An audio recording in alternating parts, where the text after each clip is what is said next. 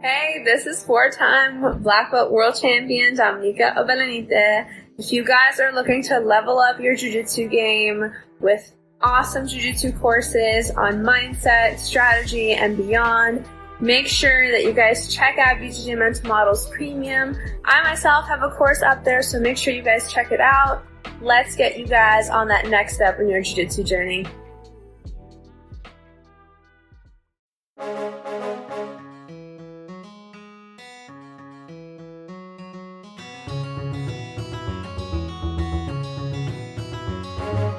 Hey, welcome to BJJ Mental Models, episode 218. I'm Steve Kwan. BJJ Mental Models is your guide to a conceptual and intelligent jiu-jitsu approach. And today, happy to be joined by Amanda Bruse. Amanda, how's it going? Great. Yeah, super happy to be on the podcast. I'm always happy to talk about jiu-jitsu and anything jiu-jitsu related. So yeah, super happy to be here. Thanks for having me. It's funny. I find that the more I train, the more I want to... I think this is just something that happens as you get older in jiu-jitsu, but you want to talk about jiu-jitsu a lot more than actually doing it sometimes. Yeah, no, actually, I've definitely felt the same thing. I'm like, oh, I could talk for hours, but man, I'm tired. Yeah. Well, hey, while we got you here, first of all, congrats and welcome aboard to our review team. Happy to have you, and thanks so much for helping us out with those technique reviews. Yeah, super excited to be doing that. That actually really aligns with, of course, I'm a jiu-jitsu nerd, so if I could sit there and analyze footage for people, it really is something that I was interested in doing anyway. So super happy to be a part of the team. Yeah, happy to have you. But hey, for those who aren't familiar with you, why don't you give yourself just a quick introduction for the group here? Yeah, okay, so my name's Amanda. I train out of Atos Jiu-Jitsu headquarters in San Diego, California. I train under André Galvão, and I recently, like 2 weeks ago, I think, actually, got my black belt. I've been training for about 6.5 years, and I started when I was about 16, training in New York at a small school. And yeah, ever since I started, it was something I knew I wanted to do as much as I possibly could, and I've been able to make jiu-jitsu a really big part of my life, so... Yeah, I'm based out here in California, and my goals are, to teach all over and just get as involved in the community as possible. So I'm really happy to be talking with you today. Awesome. Well, thanks so much for coming by. And we had talked earlier about potential things we could discuss. Lots of things to talk about. And the thing you'd suggested, which I think is just an awesome topic, is overcoming competition anxiety. I get so many questions about this, and I'm an older guy, I'm a hobbyist, so I'm not the best resource to talk about this stuff. But thankfully, we got people like you who really are. So with that said, man, I'll turn the floor over to you. Tell me about it. Talk to me about your experiences with competition anxiety, and let's get the ball rolling here. Yeah, so I have a lot of experience with competition anxiety. I would say I started jiu-jitsu as... I never thought I would compete. It wasn't even like on my radar. But when I first started trying to compete, it was just like torture. Like it was literally so painful to have to sign up for a competition and like feel all those feelings like a month out, 2 weeks out. I would try to fake that I was sick and tell my coach I couldn't go. I would try to get out of it any way I could. So obviously, as I started progressing and, I was doing well, even though I was really nervous, I kind of had to be like, okay, how am I going to get over this? How am I going to become a better competitor?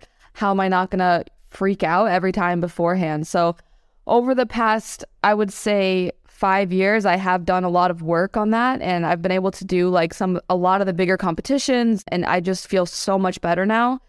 So I definitely have some tips as far as competition anxiety goes. I don't know if you want me to just like dive into some of the things that I've kind of figured out over the years. Well, one thing I'd want to ask you first and foremost up front is it ever possible to actually truly overcome competition anxiety? And the reason I ask is because, we've got a lot of hobbyists and casual grapplers in our community. And I know that they often look at the pros and you see people's Instagram highlights and, these people look like gods and goddesses, right? They look like they look unstoppable. Everyone does when you look at someone's Instagram highlights, right? It's a very curated view into life. But, you look at these clips and you think, man, these people don't look like they're suffering from anxiety. Is this a problem that only mere mortals have to deal with? And as someone who competes actively, I would love to know, is it something that ever goes away, something that you can ever truly conquer, or is it just a consideration that's always going to be there that you always have to deal with? Yeah, so, personally, I would say no. Like, I don't think it will ever go away. but I also don't think that you would ever want it to fully go away. I think that the main difference is going to be, one, you're going to be more used to the feeling of it. So it's not like this thing that's going to become such a barrier to the competition. It'll be more just like a part of the routine of competing. And as well as like, I think you just become better at changing the focus of having it be a feeling of anxiety and kind of transmitting that into, hey, this is actually a feeling of being very excited, and learning how to kind of change that emotion of nervousness and view it in a different light. I think that's what the pros are doing. I don't really think I train with a lot of really high level people. If you really sit down and have a conversation with like any of the top level athletes, it's not like they're not going through the same thing. They're just pros at dealing with it. But those feelings that come up, like those are things that I think will always come up because that's the nature of competing, right? Like if you didn't feel anxious, like that just means you don't care. And we all care about the outcome of what's going to happen. So I don't think it's something that you'll ever fully get rid of, but I don't think that the goal is to get rid of it. Yeah, that's a fantastic insight. Without that anxiety, there really isn't a point, I guess, to competition, because the whole point of competition is to go out of your comfort zone. So if you're not feeling anxious about it, if competition were not anxiety inducing, I guess the question is, what would the point be?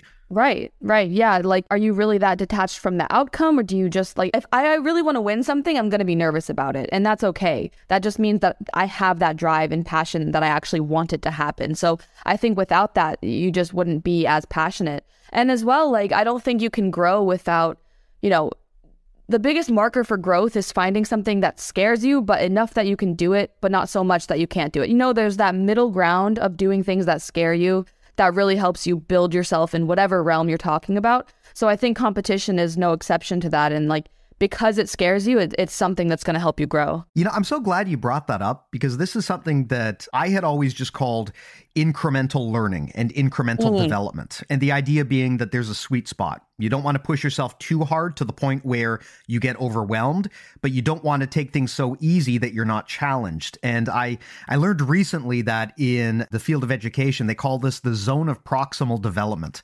Of course, it's got to be a big fancy word, but the idea being, too much pressure, too much stress, and you can break someone. Not enough stress, and you're not challenging them. So there's that magic sweet spot that you got to hit, like you said, where you're constantly just trying to go one step beyond your limitations, but not so far that you just completely collapse and burn out. Oh, absolutely. And that's the beauty of the sport, though, is like, my limitations when I was a white belt was like doing a naga, right? So I have to like do in some little tournament, that was it. But as you slowly increase your threshold, you're able to overcome bigger and bigger obstacles. And that's where the growth really happens. And that's something that I've learned from, training partners and training at a place where the competition mindset is just so, tuned in. And Galvão is, of course, an amazing coach. And he's always talked about finding that limit and just pushing it a little further each time. Yeah. Well, hey, with that said, that's a great pivot into your suggestions here. I mean, you mentioned that you've got some great ideas on how grapplers can overcome and deal with anxiety on the mats. You also talked, of course, about, you train with an incredible room of people who also have incredible advice on this. I mean, if you want to talk about people who have a successful track record of building champions and being great coaches, I don't know if there's anyone in the sport more accomplished at that than André Galvão. So I would love to pick your brain here. I mean, you got the floor. Tell me about it. How do we do this? How do we reduce and manage our anxiety? Yeah, well, speaking of Galvão, so I think the main thing with him is he has this idea of course, just making your training environment conducive to making your competitions easy. Like, of course, there's just that saying of like, train hard, fight easy. But that internalization of that idea has to be present in your training environment for you to really use it. So we make our trainings as much harder than competition. Like, I remember being more scared to go into comp class at Autos than I was to go to my competition. You know what I mean? So I think that getting used to feeling those feelings of hard training and really difficult situations just physically during training is something that helps. But as far as a couple other points, I would say that visualization is probably one of the biggest tools I've used as far as competing. When I was first competing, I think I just kind of ignored the whole competition thing until I got there, which just never worked out, right? Like, I would just ignore it and be like, oh, I'll be fine. And then I would get there and I would have a huge adrenaline dump. So I kind of figured out that that doesn't really work. And so I kind of got down this hole of like figuring out how to visualize and basically just practicing those feelings of adrenaline, because I feel like personally, that's one of the main things that people get nervous about when they go to compete is like everyone who comes to me, they're like, oh, well, I'm worried I'm going to have an adrenaline dump, right? I don't know if that happened to you, but it totally happened to me when I was starting out competing. And it's very much a self-fulfilling prophecy too, because the more you get in your head about these things, the harder it becomes. Absolutely. Yeah. I think that we're able to work ourselves into these states, but knowing that we're also able to work ourselves completely out of these states. So one of the things that I started to do when I was younger is I would just sit down at a random point in my day and I would just visualize the entire tournament day from like the morning I woke up, the routine that I was going to do, like the first match, stepping on the match. I would feel that exact same physiological anxiety that I was going to feel. And then I would just tell myself, okay, that's enough. Let's move on with our day. And then I started doing that every single day over and over and over and over. And I got so used to the physiological feeling of that like really deep anxiety that when I got to the tournament, I was like, dude, I've been feeling this every single day for the past 2 months. Like, this is fine. So, you know, what's interesting is a while back we had Travis Stevens on the podcast, and we asked him about how he prepares for competition. And one of the things he talked about was visualization. Mm-hmm. And we got into, okay, well, how do you do that? What does visualization look like? Prior to that conversation, I had always thought that visualization meant, you know, imagine yourself at the top of the podium, blah, blah, blah, blah, blah. But what Travis said aligns exactly with what you're saying, which is he tried to visualize not the result, not the win itself, but he tried to imagine the stimulus that you would experience in an actual competition scenario. You know, don't try to feel what it would be like to be a winner. Yeah. Try to feel what's it going to be like when the match hasn't started and you're nervous as hell? What's it going to be like if something goes wrong? What about when you're hurt or you're tired or you're injured or you're getting smashed on the bottom and you feel like you're going to lose? He said that his visualization practice is about that stuff, getting comfortable with the gross, ugly stuff that people don't want to deal with, rather than creating this fantasy about what victory would look like. Oh, absolutely. That's actually 100% what I think. I personally don't really, of course, like I'll write down, you know, I have a journal and I'll write down my goals and how I'm accomplishing them and things like that. But I'm not visualizing the end result. I have found that when I focus on the outcome too much, it really, really makes it harder for me to go and compete. Like just the same thing as if, you know, you're in a bracket and you're really focused on one particular person in the bracket, it's going to mess up every single match before that because you're not actually focused on the process and the things that you have to do to get to that victory. Just visualizing the victory is easy, but the things that are actually going to happen between now and then are the things that you need to physiologically get used to before they happen. Does that inform your training at all? I mean, of course, this is something that, you know, I like I said earlier, I'm a hobbyist, so hobbyist training is very different from competitive training. When I go into the gym, mostly the instructor is showing some techniques, and it's up to me to integrate that into my game and practice and drill. When you're training for competition, do you guys train just from a technical standpoint, or is there a training element about anxiety and jitters and the mental game as well? Yeah, so I would say that because of how our comp class is set up, it really helps emulate kind of a tournament feel. So like, for example, I remember a few camps, I don't remember which camps, it could have been like ADCC and trials camps, but, you know, we'll do a training where it's like, first of all, the intensity is right there with competition. Like we aren't trying to hurt each other, but we go at it and we push each other a lot in the training room. And I remember like Andre will set up a training where he's like, you need to keep score in this entire round. Like you need to win every single round today and you need to keep score of what the actual scores are and have that in your mind the entire time. And you're not allowed to give up any points. Like, I don't want to see you giving up a sweep. I don't want to see this. You know what I mean? So you're literally kind of visualizing yourself as you're rolling in training as if you were at the competition. And I think that's how a lot of the higher level guys and girls who I train with are so comfortable on the mats. I mean, I can see a lot of the Autos black belts and they just look like they're at comp class. They look like they're so comfortable on the mats because they've trained in such a way that like it's just natural to them to train in that competitive mindset. Yeah, that is a great pointer, which is that you're basically trying to simulate the stimuli of a competition in the room. Exactly. And, you know, the more that I learn about how elite athletes in other sports train, the more I think that in jiu-jitsu, most gyms might be missing this. We had a lot of conversations recently with sports psychologists and sports scientists, and they keep talking about this thing they call perception action coupling. And I'm a dumbass. I've been trying to wrap my head around this thing, and I think I finally figured it out. But basically what they're saying is, you want to make sure that when your athletes are training, you're giving them all of the information and stimuli that they would experience in a real competitive environment. And many gyms fail to do that, right? If you go into class and your idea of training is you're doing 5 minutes of reps on a non-resisting opponent, and then you switch and they do it on you. Like, none of these things are relevant to what someone's going to experience in competition. There's so much stimulus in competition that you're just not going to get. There's noise, there's people screaming at you. There's the constant game of things shuffling and screwing up your timing and your mindset. Like, what happens if the match is 3 hours late and then suddenly you get a message saying, hey, you got to show up in the bullpen in 90 seconds. Like, these things don't come up in class when you're just doing regular drills. And so I love how what Andre's got you guys doing is integrating in some of those things you really need to be thinking about in a real competition match. This is stuff that doesn't normally come up in training. Yeah, absolutely. I mean, it's so easy to just go into class and kind of fall into that rhythm of, I go in, I play my A game, I have fun and blah, blah, blah. But when you have to have your mind sharp as you're rolling, thinking about points, thinking about advantages, thinking about whatever rule set you're doing, it really changes like everything you do during the training. I think it's difficult to perfectly emulate, just like you said, like there are things that happen at tournaments that won't happen. Like, I know comp class is going to start at this time, but you never know what happens at a tournament as far as that. But what you can do is really just make all of those other facets as similar as possible and fix those parts so that at least when you're on the mat, like the actual match feels like something you do every single day. So I think that kind of training has really helped me prepare more for competitions.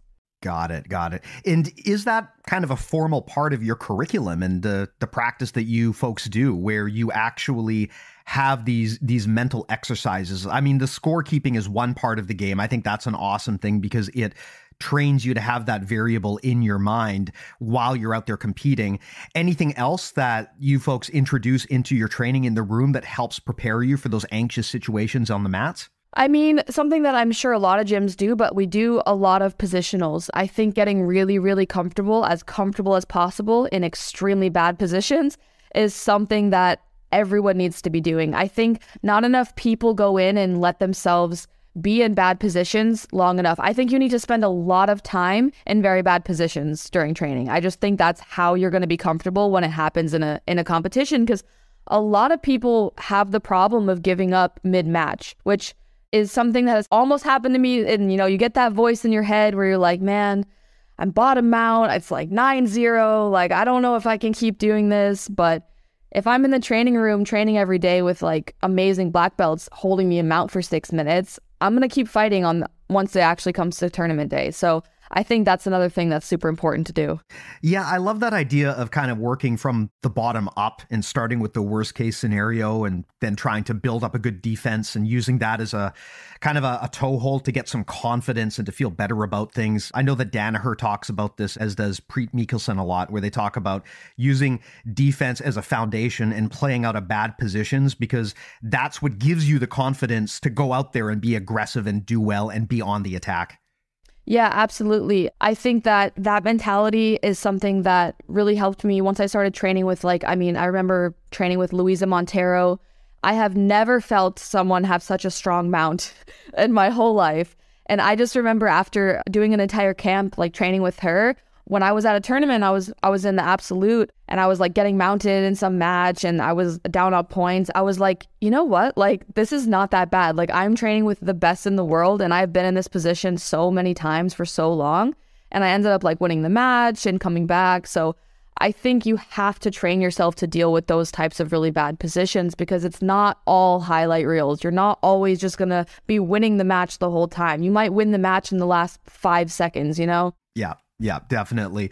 Something I wanted to also ask you about on the topic of anxiety is how do you prevent yourself from dwelling? You know, it's one thing in terms of how do you build up a practice so that you're more ready when you go out into competition. But when you're a week out from a major match, it's very easy to get sucked into this trap where you're just obsessing about that over and over again. And that's not going to help anything. But you do that enough and it can break you before you even step onto the mats. So how do you prevent yourself from dwelling on these things and just getting stuck in this negative thought process leading up to a match? Yeah, so I would say like the first thing, which is something that you have to start earlier, is, you know, as you're in your camp for your competition or whatever you're doing, you got to just put in the work. You have to put in the work the whole camp. You have to make sure that you're comfortable with the effort that you put in. I think the only times where I've really had a hard time dwelling on that anxiety that I feel before a competition is when I know I'm not prepared.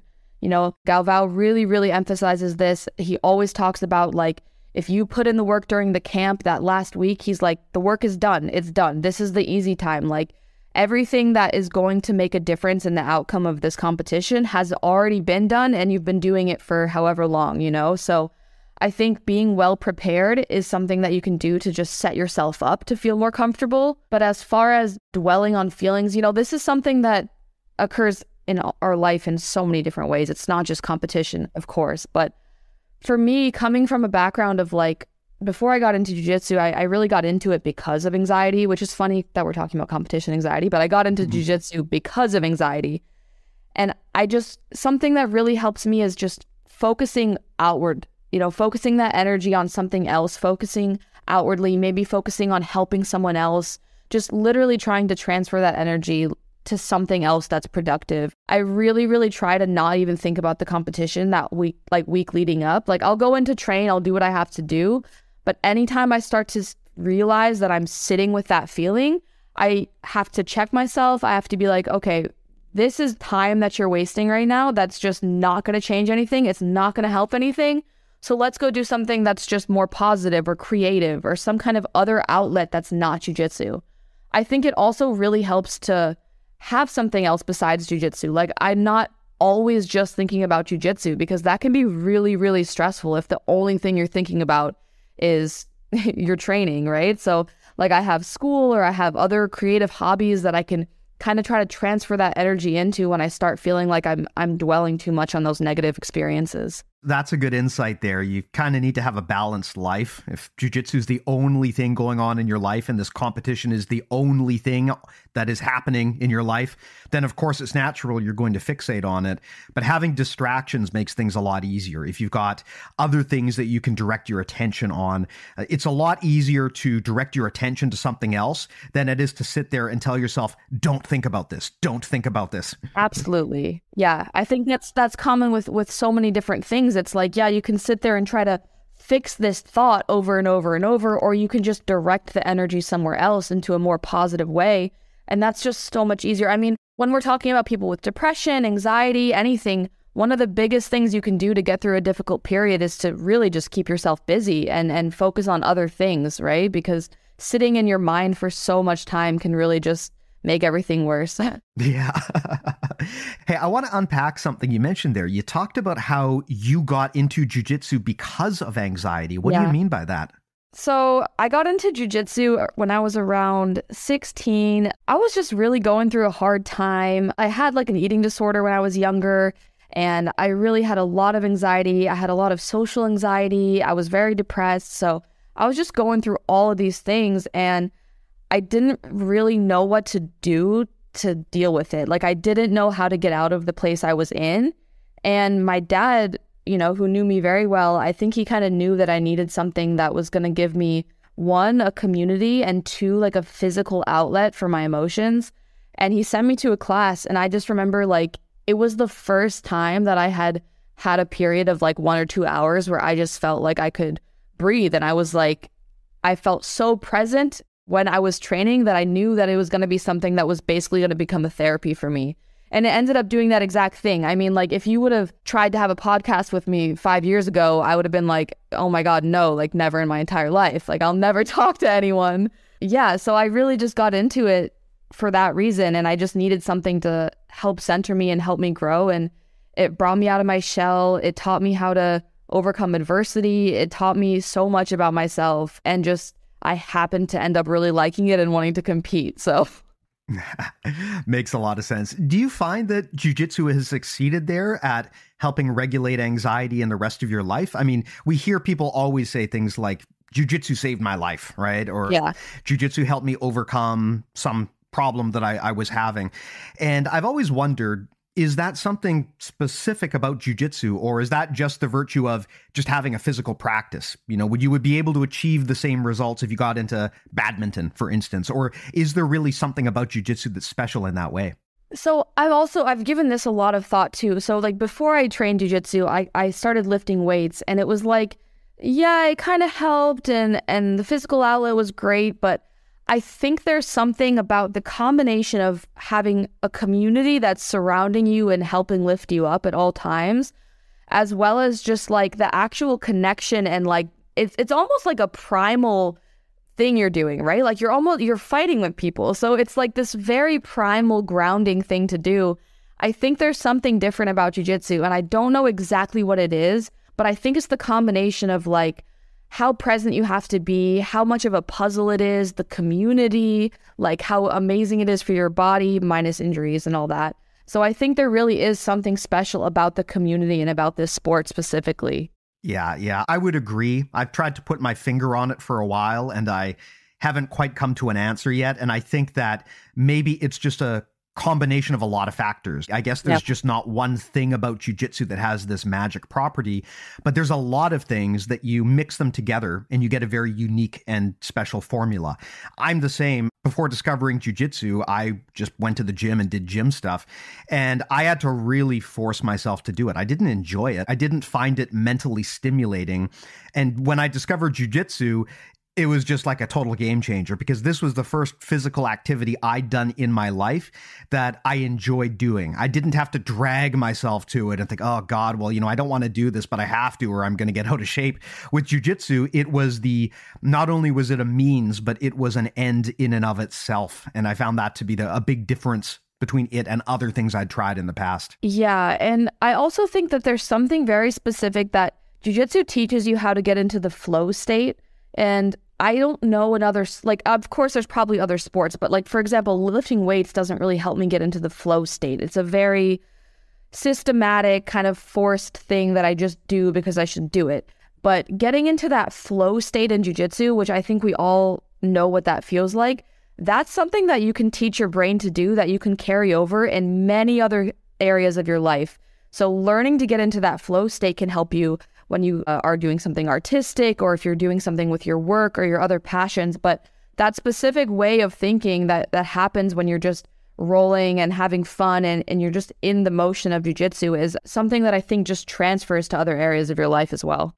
So I'm glad you brought that up. Let's talk about this a little bit, about flow state. I kind of look at flow as being the other side of the coin when we're talking about anxiety. I mean, if we look at anxiety as this negative downward spiral of experience that can make your performance worse, flow is kind of the opposite. It's that upward spiral of almost like a euphoric joy in the performance.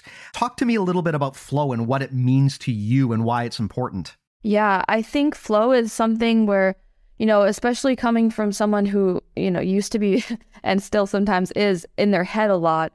When you get into the flow state, it's just like everything is finally just released and relaxed, and you have the mental capacity to have things, just ideas come to you. You feel so like at peace. You feel very connected with your actions. Things don't feel forced. So that's something that I'd never really experienced until jiu-jitsu. Like once I finally had some techniques and I was able to just roll, I remember I would just, like, I felt like I was high almost. Like, it was crazy to me. Like, I had never had my brain feel so relaxed and natural. And I realized after using jiu-jitsu to find that state, now I've been trying to work on how do I get into that state in other aspects? How do I go towards a creative process and start getting that same feeling to come to me so that I can have ideas coming to me I honestly think that flow state is probably one of those secrets that you need to unlock within yourself to reach your full potential. And I think jiu-jitsu gives you like a glimpse on how to access it. Yeah. And interestingly, for those who don't know, flow is, as a concept, is not one of those magic martial arts woo-woo concepts. It's actually a scientifically studied concept. I'm not going to pronounce the author's name because I'm going to mess it up. I know I will. I'll put a link in the show notes to it, but there is a very famous book called Flow that is specifically about this process of getting into this state of joy in your performance. It's like this intersection of, I'm doing something I love. I'm so happy that it's working. I have the skill set to do it. I can express mastery. It is a thing. It is a peak performance state. And if you talk to peak performance coaches, you will often hear them talk about getting to a flow state or a flow zone. And that's just such a big part of peak performance, is getting into and staying in that mindset while you're performing. Yeah, absolutely. I think that the flow state is something that I didn't really know what it was, but I know the book you're talking about too, and I also can't pronounce his name. But I definitely remember reading about it, and it's something that you'll find in whether it's a business person or a high-level athlete or someone who's just really good at what they do.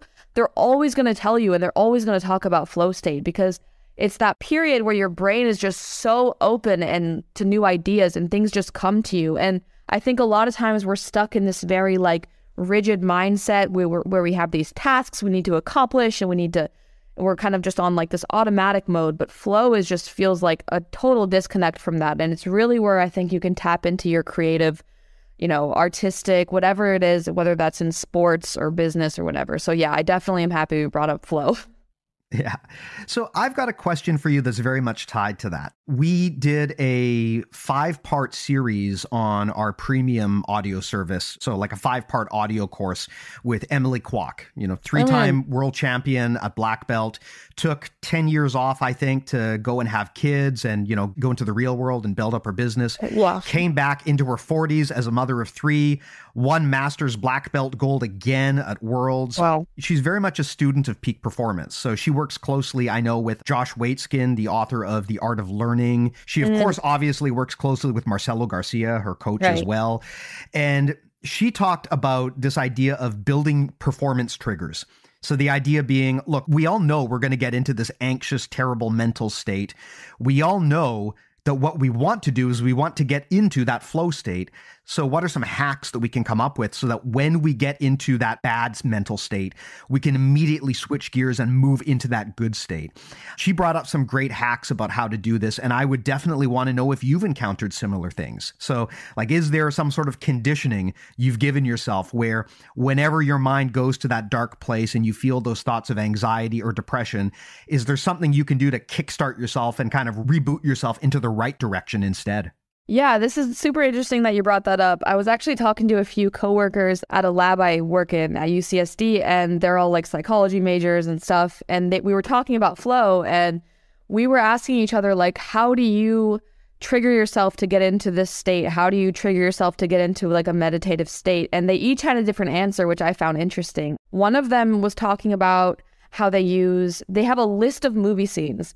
And these are like movie scenes that when they watched the scene, they felt completely just in that state. It elicited a very specific emotion for them. So whenever they're feeling like they need to get into a state of flow or a state of meditative practice, they'll pick one of these scenes and then they'll visualize it or they'll watch it. And so as soon as they watch it, they feel like they're in that same state. So they've basically conditioned themselves to start feeling that feeling based off of that scene. The other person I was talking to used poetry, right? So another creative example, like he would pick a poem that really resonated with him, that made him feel that same feeling, and then he would use it as a trigger. For me, something that I find gets me easily into flow is very specific songs or music. So I like to have a very specific playlist or certain songs that I've used over the years that I've tied to these certain experiences that really have helped me get into this point of flow. So yeah, I use little triggers like that. Whenever I'm starting to feel those kinds of anxious feelings at a tournament, I'll put on that flow playlist basically and really just sit with that emotion and kind of try to ground myself that way. Music is probably one of the things I hear the most when it comes to a performance trigger, something that'll get you in the zone. A lot of athletes I know will condition themselves to have a go time song, like a song that they tie into their training to the point where whenever they hear that song, it just kind of conditions their body to know, okay, it's go time. And with that, I have to ask you, what is that song for you? I need to know. Man. So it's funny because I've gone through different periods where with songs. So I feel like there's two types of people with music and competing. There's people who need to get really, really hyped up. And so they have like hype up music, right? And there's people who need to calm down. So I have like a 1 hour playlist, and then I have my like bullpen playlist. And my bullpen playlist is like all like happy Latin music. It's like it's something that's very chill, but like something that makes me happy, but not something that actually makes me intense, which is interesting. And literally like before that, I'm listening to like smooth jazz and like stuff that's keeping my CNS and my cortisol levels as low as possible. You know, that's a really great thing, and maybe a counterintuitive thing, because when people think about their go time music, they're often thinking, well, it's got to be some super aggressive, loud music that's going to get your adrenaline pumping, but it doesn't have to be. No. And in fact, that can be a problem depending on your psychology, because that could push you too far into that overstimulated direction. Right. And then if, you know, say you have like 6 matches or you're doing your weight class and then the open class, I don't want to ride that roller coaster of like doing something that's going to exacerbate my adrenaline and then letting it die down and then doing it again. And it's much more sustainable for me to do something and listen to something that just makes me feel happy and present and chill, and then just go into each match like that. Because I'm going to get hyped up either way. Like as soon as my feet hit the mat, like I'm going to be ready. It's not like I need to get more elevated than I already am. Some people might feel differently, but that's how I've always felt. You know, I used to train at a lot of gyms where they would play like the loud, aggressive music when people are rolling. The gym I train at now, you know, when it's rolling time, the music they put on is usually just absolute garbage 90s era boy band pop. Like, so we roll a lot to Backstreet Boys and NSYNC. I love that. No. It's great. I rolled in the other day and they were rocking some Lady Gaga, and it's funny. I love it because it's such a subversion of expectations of what a jiu-jitsu gym should look like. I also think there's an argument to be made that if you can put on a good competitive performance while Backstreet Boys is playing in the background, like you can do anything. Over. Yeah, you can do anything. Honestly, for me, if I hear Stevie Wonder, like it's game over. Like I'm in flow immediately. For me, just because I've been conditioned to years of training to this bullshit, if I hear Backstreet's Back, I'm like, I'm fucking ready to go. Oh my God, that's amazing. I love that though. That's like the best like theme song of all time.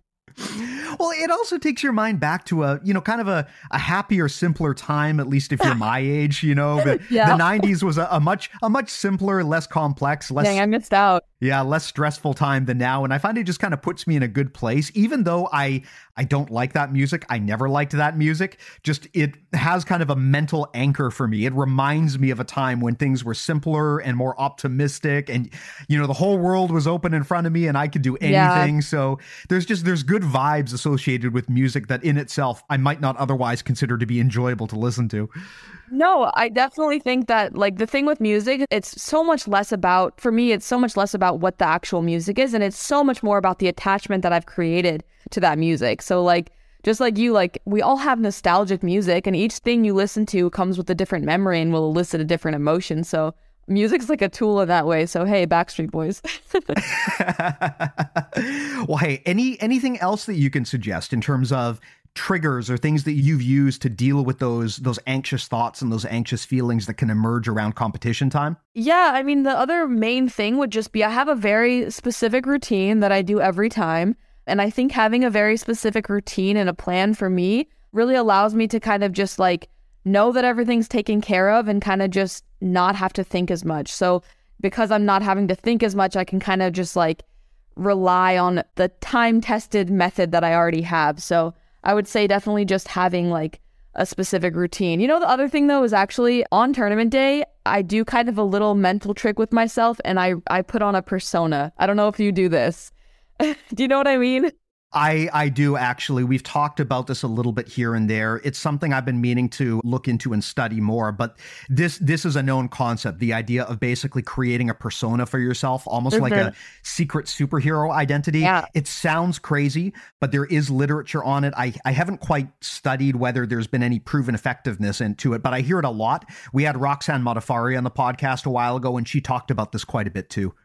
Yeah, so like for me, there's the me that's outside and like I can show whatever emotion, I'm stressed, that's fine. But like on tournament day, I'm going to act outwardly as the person that I want to be on that day. So like there's always, I don't remember the quote, whatever it is, but it's like, it's basically like you are who you act like, you act like the person you want to become, all of those types of things. So on tournament day, I'm going to act like the type of competitor that I want to be. So I visualize myself and how other people are seeing me and how I want them to perceive me. And that's how I act. So I'm confident. I'm not scared. I feel super excited and happy to be there. I'm smiling, I do all these things physically. And whenever you do something physically, it's going to change your physiological response, right? So even if I'm stressed out of my mind, I'm going to show a big smile or something to someone and tell myself how happy I am to be there. And that is going to change my brain chemistry and end up eliciting the emotion that I want anyway. Absolutely. Yeah, that's a cognitive behavioral therapy technique. They call either acting as if or reflecting as if you want to get a bit fancier. But the basic idea is fake it till you make it. And the weird thing is it works, right? Like that's the strange thing. My mom used to tell me that for years. And I, as a young teenager, I was like, yeah, whatever. I'm not listening to you. And then I grew up and I was like, oh, she's been right for 15 years. Like, Yeah. By the way, if anyone wants to dig into that a little bit further, in the last few episodes, we had a bunch of conversations about things like ecological psychology and cognitive behavioral therapy. And this is very much a part of it, is understanding that it's not just your brain telling your body what to do, but sometimes your body also tells your brain what to do. And if you force yourself to do things like smile or act a certain way, eventually that does ripple back and change your psychology, and you will eventually become the person that you were pretending to be. I know a lot of people don't believe this or they hate it because it sounds like you're being fake or disingenuous, but this is actually a science-backed way to change how your mind works. And I definitely suggest people try it. I mean, I've done this to get over fear of work performance or public speaking, and it definitely works, right? If you kind of build that persona and pretend to be the person you want to be, it very much can change you into that person over time. And it's really not as hard as you'd think. Yeah, it's really not. And it's interesting. So I'm a psychology major, and like, these are all things that I'm learning about, and I've been able to apply them and just practice these techniques. And it's crazy how much it works. It's like, at some point there's going to be this line where you don't even remember that you were just pretending to be that person. Like, that's just you. So all you really have to do is model the person that you want to become in your mind and act in the way in which they would every single day as much as you can. And eventually that's just you. And I think that's such a powerful tool, but it sounds so simple and like almost sounds like, yeah, like you're being deceptive, but it's really not, because you're just trying to become the best version of yourself. Yeah, it is a challenge because there's a lot of, semi-mystical sounding concepts out there that really aren't backed by science. But then there's a lot of concepts like flow and CBT, which sound kind of woo-woo and crazy, but they actually do have some evidence that they work. And it can be hard for, I think, athletes who aren't trained in this stuff to know which ones are the good ideas and which are the bad. But coming from your background, you definitely are going to be pretty well equipped to understand what tools of the trade out there can work for performance athletes like yourself. Yeah, and I totally know what you mean. Like, I come from a family, and both my parents are scientists, right? So like anything that I'm trying to look into, I'm like, okay, where's the data on how it's actually working? Like, what does this actually mean? What's the physiological basis? Because some people get turned off by, like, I don't know, law of attraction or like these more woo-woo sounding things. But if you break down the neuropsychology of a lot of positive emotion therapy and mindfulness and all of these different techniques, like, you will see that there is real science backing up a lot of these things. Yeah, it's funny because a lot of those, I mean, you brought up law of attraction, a lot of those kind of woo-woo concepts in and of themselves, what they're saying may not be backed by science, but the steps they're giving you, they might actually be backed by other science. It's funny. I guess I should say this because sometimes people don't know this for sure. Every year on April 1st, we release a fake bullshit episode on this podcast where we just basically lie and make shit up. So last year we had Sunny Brown from the Sunny Brown Breakdown on the podcast, and we did an episode about the law of attraction and how it's going to change your life. And it was all fake, but it was hilarious because we got a bunch of people who replied and said, "Thank you so much for doing this episode, Steve. It changed my life." And okay, here's my opinion on that though.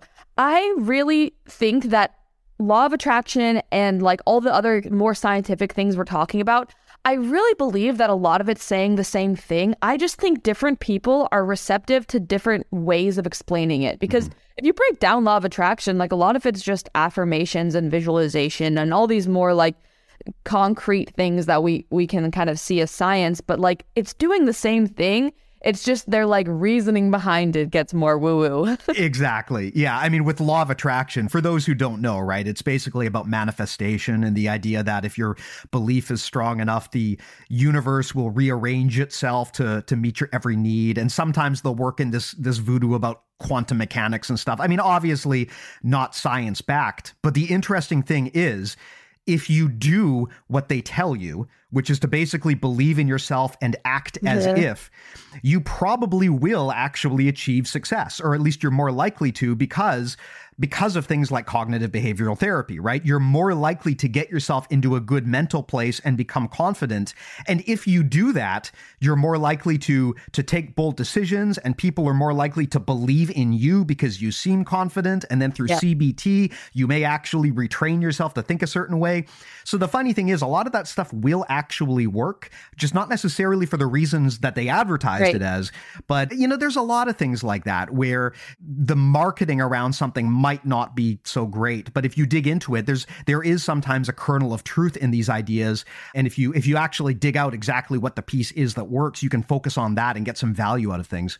Yeah, I definitely agree. I mean, I think there's a balance, right? Like, I'm never going to tell someone if this works for you and this has been working for you. I'm not going to tell you it's not backed by science, this can't work. Like, if it's going to work for you, it's going to work for you because you're the one training your brain to do that, and you're the one who's actually going to have those changes. So I don't really care how it happens. I just care that, you know, it's working for you. So I'm happy with whatever way people want to get to that point. But the point is that you can retrain your brain however you want it.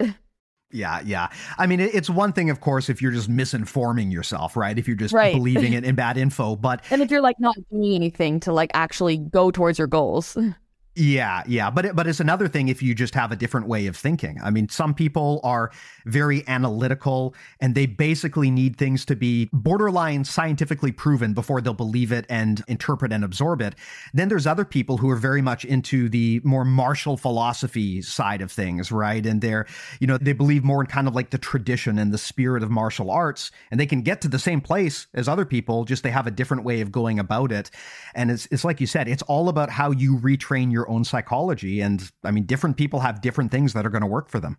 Yeah, absolutely. I think everyone has to find whatever resonates with them. And I don't think you have to listen to like too much advice from anyone else telling you which thing to do. It's just, you need to explore the options. You need to figure out what works for you. I've read so many different books. Like, I honestly tried to get myself to fully commit to the law of attraction thing, and my scientist brain just like wouldn't let me get quite there. So then I had to go back towards like Joe Dispenza and like, you know, neuropsychology and things like that. But hey, I tried it all out. Yeah.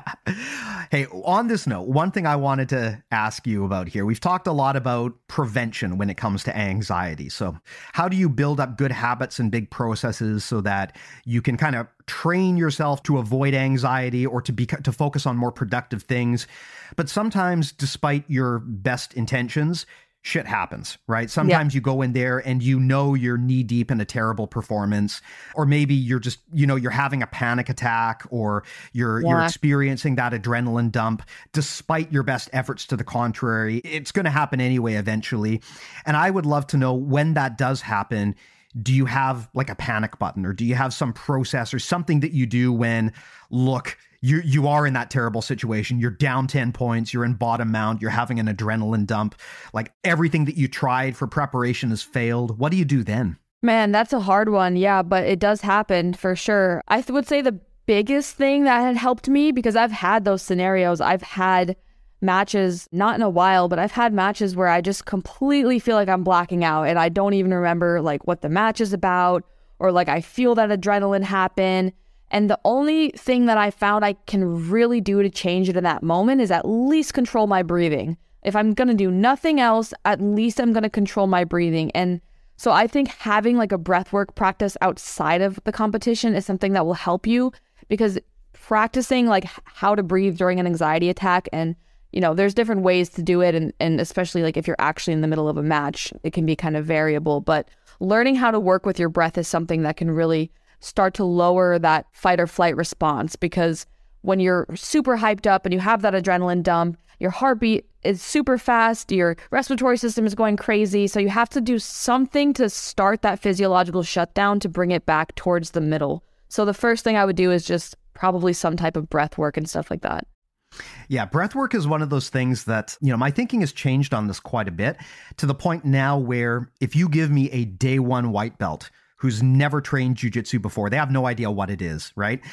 If you asked me what I'm going to teach this person on day one, I probably would have said it before that, I'm going to show them the guard or how to do a cross collar choke or something like that.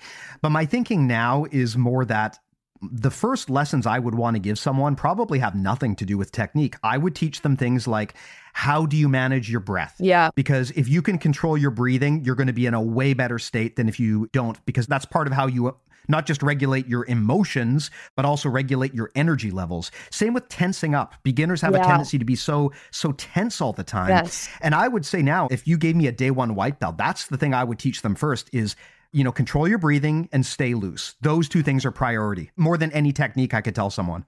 I think as yoga is obviously really helpful for this, but something they do a lot in yoga is you don't realize how tense your body is until you tense up every muscle in your body as hard as you can, hold it, and then release again. So that's something that I tend to do when I'm feeling really, really anxious at a tournament, is I'll just like find a spot to either sit or lay down, and I'll like tense up every single muscle and flex as hard as I can, and then breathe out and release, and do that a few times. And it really helps you realize where you're holding that tension in your body. And I think that's something that can make you just have that more body awareness, so that you're less likely to tense up in a match. You're more likely to breathe deep, and breathe through your nose is another thing that's really important. Mm-hmm. Yeah. It's very easy to get into the habit of breathing through your mouth, but what I keep hearing all the time is you want to breathe in through your nose, hold your breath for a certain period of time, then breathe out through your mouth. And there's even that cadence that people suggest. I can never remember what it is, but you breathe in through your nose, hold your breath for a certain period of time, then breathe out through your mouth, and take a certain number of seconds to do that, and then repeat. I mean, just generally having slower, controlled, regulated breathing is going to make things so much easier, and it's going to help you regulate your anxiety levels too. Yeah, I've noticed I've also been trying to work on the nose breathing thing. I don't know what the book that got popular recently that was talking about how we're supposed to breathe through our nose and not breathe through our mouth. We're not meant to be mouth breathers. But I've really started trying to add that into my training, and I've noticed not only do I actually have more energy, but I feel calmer almost when I'm breathing through my nose. I feel like it's so easy to suck wind and feel your emotions more when you're just mouth breathing the whole time, and really having a good control over your breath through your breathing in through your nose and out through your mouth. You feel so much calmer. Yeah. Kind of a related thing, but if anyone out there listening wants a little exercise that they can put into practice right now that's related to this, something that I would suggest, especially if you're a white or a blue belt, is when you're rolling with someone, especially someone more senior and experienced than you, ask them to tell you immediately if you're breathing too hard or if you're too tense, because it can be very hard at lower belt levels to know that this is happening to you. And one of the easiest ways to train yourself out of it is to have an awareness trigger and just tell your partner, hey, look, if I'm breathing too hard, stop and tell me right away. If I'm too tense, stop and tell me right away. You do that for a few rolls and you're going to develop an awareness of that. And then it's a lot easier to learn to stay loose, to control your breathing, and to be mindful of those things when you're training. Yeah, that I remember like the light bulb moment for me. I was training and white belts, of course, every time they grab a gi grip, it's like they're holding on for dear life, right? Like they're trying to, their whole life depends on holding that lapel. Like, and they would just burn their hands out. So every time I would go to a competition and I would see white belts competing, after one match, their forearms are done. And I remember one day I was like rolling with someone at my old school and he's like, hey, you don't have to grab the lapel 100%. You can have a grip, keep it kind of loose, and whenever they go to move, you tense up then, but your whole body doesn't always need to be tense. And I was like, what? I was like, I don't constantly have to be using every muscle. And that was when I was like, I need to watch how black belts roll.